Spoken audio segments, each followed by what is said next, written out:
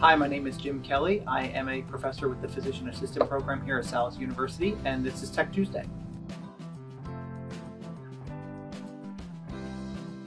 So this here is our anatomage table. Our anatomage table is a virtual cadaver that we use to supplement our anatomy course here at Salus.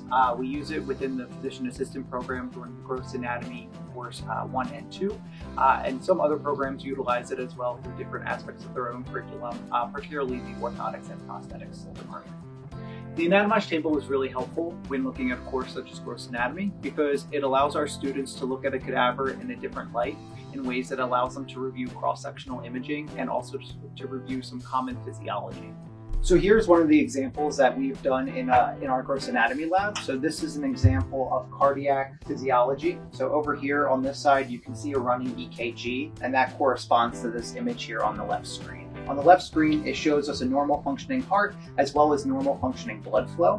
We use this in one of our clinical application sessions so that we can review the normal arterial flow of blood into the upper extremity as well as its collateral circulation with the central nervous system.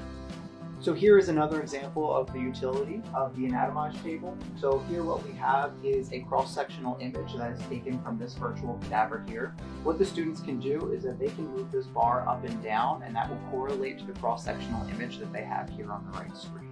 This is really helpful for students who are starting to understand anatomical relationships and a way to transmit what they're learning in lecture and in lab and correlate it to the imaging that they've also been seeing in other lectures.